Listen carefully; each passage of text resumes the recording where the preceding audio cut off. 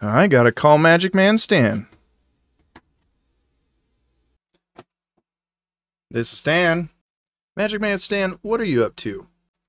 I'm putting together that report for the auditors at the bank. Never mind that. I've just had an epiphany. Okay.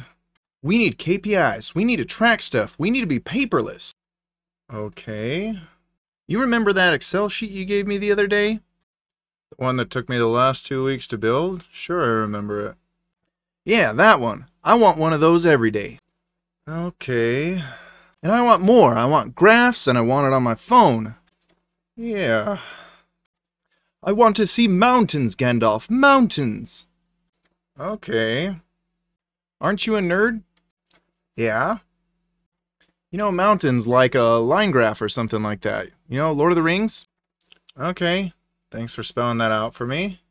Also, I'm tired of us running out of things. You remember last week? When you ran out of toilet paper? Yeah, hard to forget that one.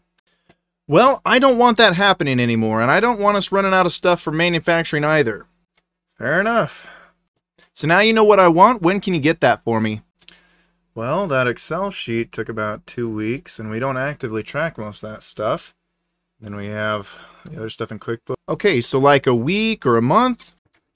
You may be the big boss man, you may be Magic Man Stan, or you could be a magical mix of both. Who's to say? But either way, you need an ERP. An ERP, or an Enterprise Resource Planning System, is a group of apps that's built around core business functionality.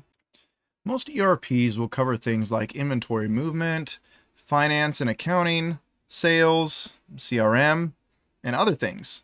If your company is still using different systems to control all these processes, as well as Excel in between all of these, you owe it to yourself to look into getting an ERP.